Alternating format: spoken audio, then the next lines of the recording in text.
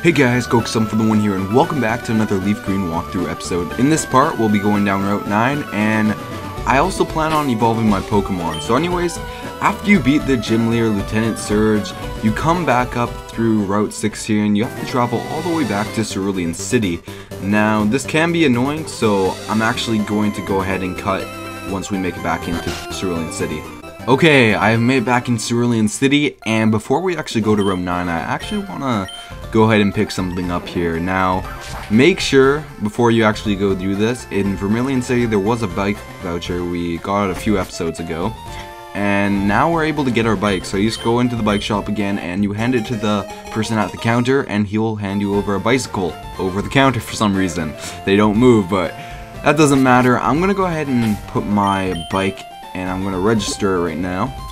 If you guys want to follow along, you can do that, or if you want to keep your town map here like we did during, I think, like the first episode, you can keep that, but I love keeping the bicycle registered just because you move faster than running and walking, and it's nice to move faster in Pokemon games because sometimes walking around can get a little bit annoying, so it's good to be able to have a little more speed here. So east of Cerulean City, there'll be a tree here that you'll have to cut down, and I'm gonna go ahead and just do that, and we're gonna fight this trainer here. So this is going to be a picnicker, I'm pretty sure, and she's gonna have 4 Pokemon on her team. She's gonna have 2 Oddishes, level 18, 2 Bellsprouts, which are also level 18, so we shouldn't have too much trouble in this battle. We do have Robin if we really have trouble with some of our Pokemon right here. And speaking of Robin, I'm actually gonna switch out into him right here. I have to get my Chaotic to level up to level 22 so he does evolve, but I don't think he could take out grass types, so we're not going to worry about that. And I'm actually going to go for a Peck right here. This should be able to take out the Oddish one shot, which it does. We are level 31 compared to its level 18, so I wouldn't expect anything more from Robin right here.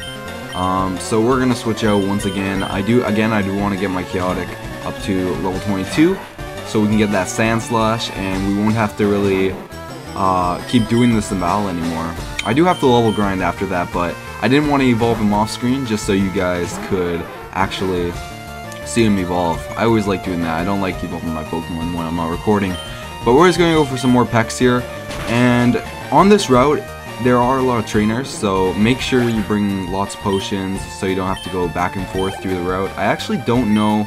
Actually, yeah, there's a way out to get out of this road. I thought you got like blocked in once you made through the entrance, but you have to go like around. It's a little bit annoying to find the exit to this route if you have to go heal up. At the end of the route though, there will be a Pokemon Center, so if all your Pokemon are almost dead, don't worry about healing up before you go into the next part of the game. You can just heal up at that Pokemon Center, which is quite nice. I actually like how they did that. It gives you a chance to heal up before the next part, and you don't have to bother even running back to the Cerulean City Pokemon Center. So Robin's going to take down that last Pokemon, and I didn't exactly want to keep switching out between Chaotic just because it got a little bit annoying. And if you come down here, there'll actually be, I think this is Aerial Ace? Yes, it is.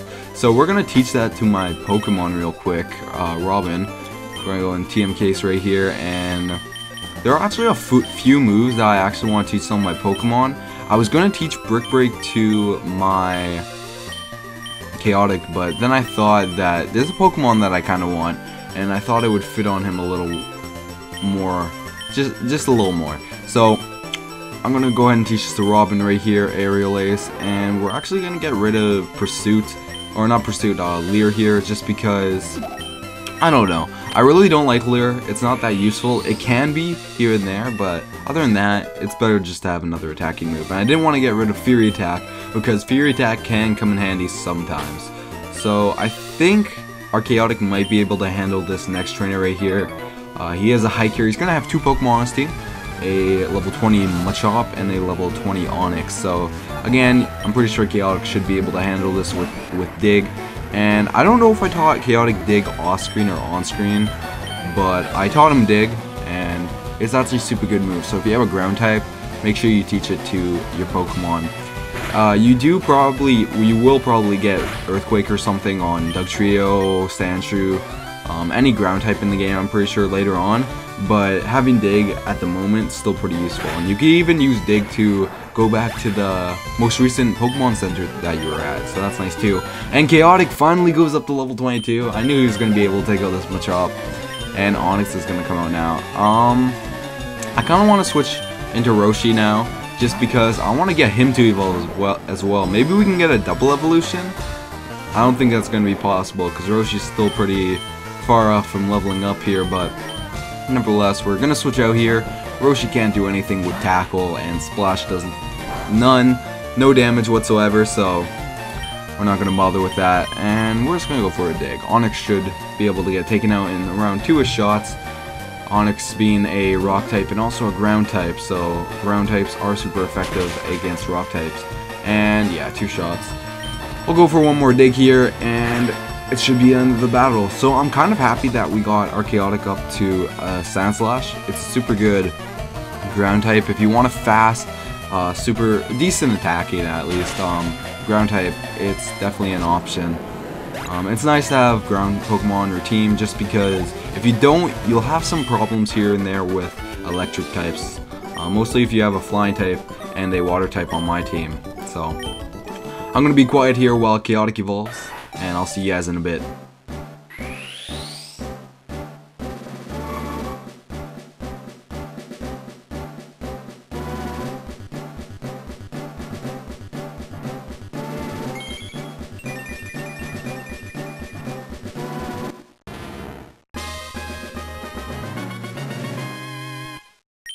Chaotic evolved into Sand Slash. Nice. We finally got a good ground type on our team. Now I'm going to switch out of Chaotic right here, and I'm actually going to switch into Roshi because I want to get both these Pokemon to evolve this episode. Actually, before we do that, we're going to go up here and fight some more trainers, because there are a lot of trainers in this route, and it's kind of weird the way this route is laid out. It can get a little bit confusing here and there, but if you follow along what I do, then you shouldn't have too much trouble in it. So this trainer right here is going to send out a Growlithe, and Growlithe, we could take out this Growlithe with Roshi, but it would take a lot of tackles, and I don't really feel like doing that, so I think I'm going to switch into Chaotic here. Chaotic does need a few more levels, and we will be super effective. Ground types are super effective against fire types, so that's nice. Just going to go for a Dig right here. The most annoying part, Dig is a good ground move, or yeah, ground type move, but the annoying part is it takes 2 turns to actually get through it, and Armored Battle animation's not on? I think I just realized that. I should probably turn those back on. I forgot about that. Probably I took off. It's a good way to level grind. If you're level grinding, make sure to turn off battle animations. That's what I did. So I forgot to turn them back on. That's my mistake. I probably should have done that before the episode, but it's not like it really matters. So we defeated Chris right there, and we got 420. Oh damn, 420 guys. Such a good meme. And okay, options. I actually almost forgot where to turn on battle animations right here. So battle scene's on, and we can continue down this road now. Now the next battle we're gonna have right here is a Picnicker. Gonna have a Beedrill and another Beedrill actually. So 2 Beedrills, both level 19. I don't think because Beedrill's a bug poison type, I'm pretty sure. So I thought he was a flying type for a second, but pretty sure he's not. So Chaotic should be able to take this thing out in around maybe 1 shot actually. Beedrill's one of those really frail Pokemon that are only good during the 1st and 2nd gym. More so just the 1st gym. It's not like he's gonna be doing that much anyways. It's just not a good Pokemon in general to pick up. Just because super frail, doesn't have the greatest speed, doesn't have the greatest attacking stat in the world, but he got a Mega Evolution, which is nice in Pokemon North, so that's an upside. And we got a critical hit. I don't think that mattered, but it might have. Chaotic's going to get a few more EXP points here, and I'm actually going to switch back out into Roshi here. I definitely want a Gyarados. Waiting for that big time. We've been waiting actually, I think 4-ish episodes now, maybe even 5. So this might be the 5th episode. But Roshi's going to evolve maybe this battle, hopefully, or after this battle, which would be nice. Gonna get hit by Fury Attack. Not going to do much damage because we are ground. And we have well, not because we're ground, but we do have decent defense, that's what I meant to say. Usually ground types have super good defense, but Beedrill, like I said before, doesn't have the greatest attacking stat in the world, so he's not going to be doing that much anyways. And you hit 4 times. That last hit kind of seemed a little bit delayed. I don't know, maybe I wasn't focusing too hard, but it looked a little bit too delayed for that last hit. He's gonna hit 3 times, and this should be the end of the turn. Should we Poison Sting him? Let's just do it, just because why not? I don't even know if this will kill. Okay, yeah. I want to Poison Sting it. I want to give that Beedrill a taste of his medicine. So Roshi's gonna go up to level 20 right here, and Chaotic's gonna go up to level 23. No, he's not, but we did defeat Brent, and now our Roshi is gonna evolve, so I'll see you guys in a bit.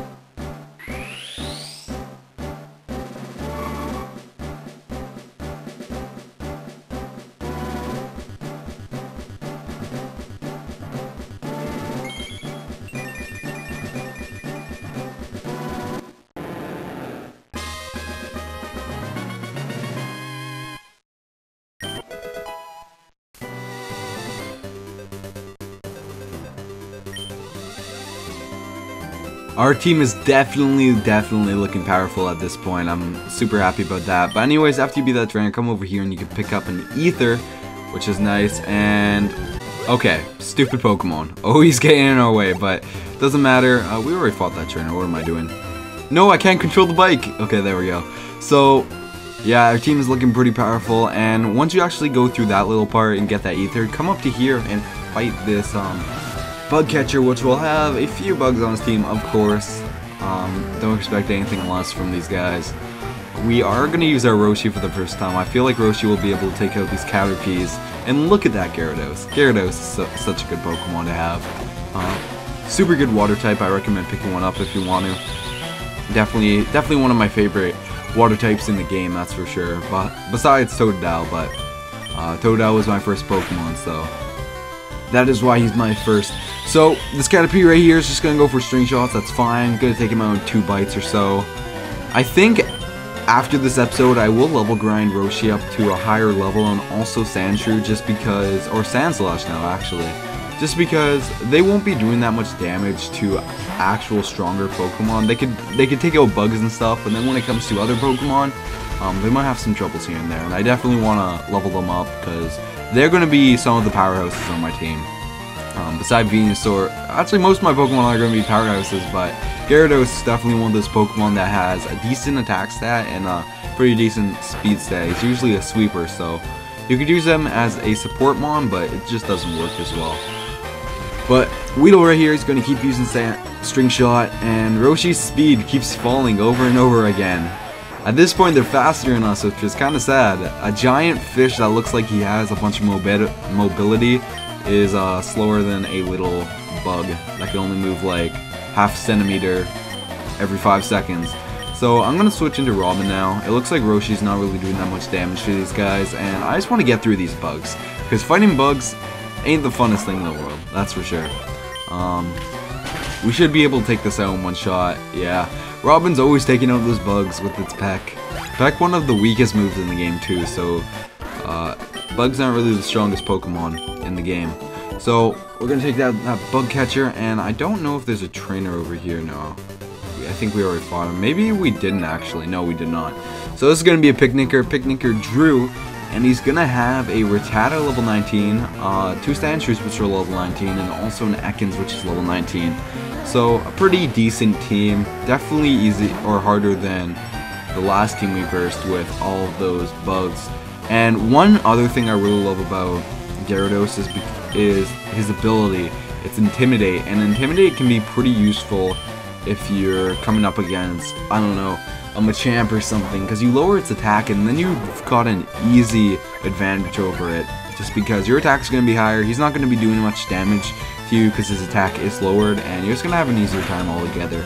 Mostly, again, if you're fighting a fighting type like Machamp, you're also a flying type now, because when Magikarp evolves, he turns into a flying type when he turns into Gyarados, and you're going to be resisting fighting types, and they're going to have a lower attack stat, which is nice. Now, I'm not going to teach Robin here Mirror Move, just because not really the greatest move in the world to have on Fearow.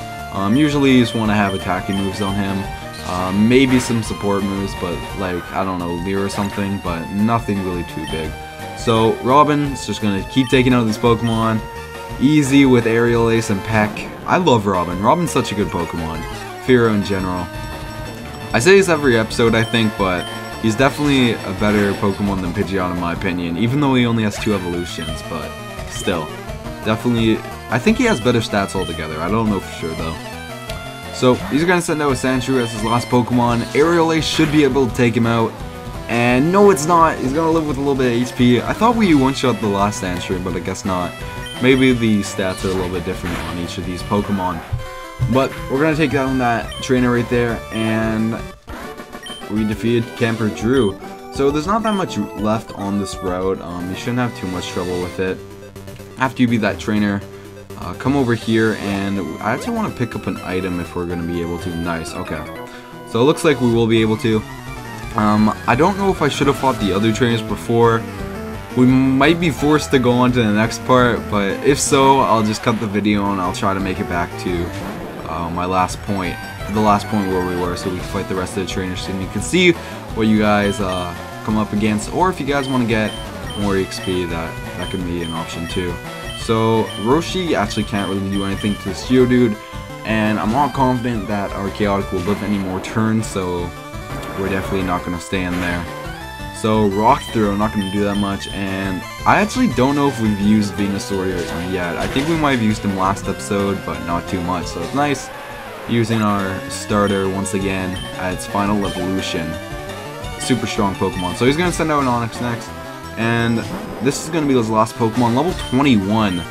Ooh, this battle though, I don't think it's going to be too hard, but we haven't versed a level 21 Pokemon from a trainer in quite a while. I think the last one was in the gym, but well, besides the Geodude we fought before, but I mean like a stronger Pokemon, not like a Geodude or a Rattata.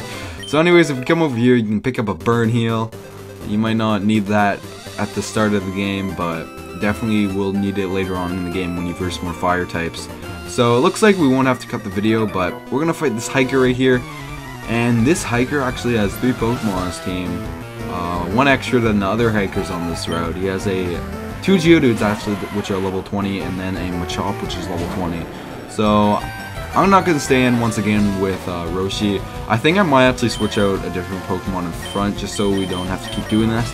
It is nice that Roshi's getting levels here and there, but we could just level grind if we really need that. So Geodude's going to miss his Rock Throw, nice. Don't need to take down unnecessary damage, and Vine Whip should be able to take out this Geodude right here in one shot. Again, if you have some troubles in this route, just make sure to pick up some potions and stuff so you don't have to run back to the Pokemon Center and back to the trainers. Again, that gets a little bit annoying, even though you have the bike now, so it won't take as long, but just still. I recommend stocking up on potions, but you shouldn't have too much troubles in this route. Pretty easy Pokemon. The only Pokemon that I really think you would have troubles with is maybe the Growlithe and maybe the Onix on this route that we fought earlier, actually. So he's gonna send out Machop now, and I don't know if Machop will actually die in one shot. Yeah, he's gonna live with a little bit of HP. Focus Energy, just wasted a move, man. I know you get critical hits and all, but now you're dead. So Machop's gonna go down, and I don't think Light Bulb will go up a level though. That's fine, because we are a final evolution, and Light Bulb's already a little over leveled, I would say. I don't know for sure though. I think he's a decent level right now, but before we continue on here, if you come over here, I thought I had to click A for a while, you'll actually find a rare candy, which is a pretty useful item, and we fought that trainer already. How do we get over here? We go over here. I almost got confused as to which way we're going. This is what I mean by this road can get a little bit annoying here and there. And I actually think we might have missed an item, which I think I might go back for. I don't know for sure though. It was a Chesto Berry, which can be pretty useful actually if you have Rest on Pokemon. So I think I'll go back for it after we beat this Meowth, and I'm going to stay in with Roshi this time. I think Roshi will be able to take out this Meowth. Growl, going to lower our attack. That shouldn't be too bad. Bite is still doing a decent amount of damage, and we got a flinch. Nice, let's go Roshi. Bring in the Pain Train. Take out this Meowth. And easy KO for Roshi. Gyarados is such a good Pokemon. And we're almost going to go up a level. Not yet though. Okay, so we're gonna go for this Chesto Berry now. Now, I don't exactly remember where it is. I think it's over here somewhere. Okay, guys, I am back. I actually found it. So, if you come over to this hiker over here, Hiker Bryce, and you go left to him into this middle section of this wall right here, you'll actually find it. So, that took me a while to actually find that. The description on the internet wasn't very good, and I actually forgot where it was. I knew there was a Chesto Berry somewhere, but I actually forgot. So anyways, I'm going to go in this Pokemon Center and heal up, and I'll see you guys in a bit. Okay guys, I am back, and I'm actually going to end off the episode right here. So if you did enjoy, go ahead and tell me what you liked in the comment section down below, and also tell me what you didn't like. I'd really appreciate the criticism. It helps me improve my channel, helps me improve my videos, so I can entertain you guys and make you guys happier. So anyways, in the next episode, we'll be going down Rock Tunnel, and yeah, remember, if you guys like this video, shoot that like button with Kamehameha.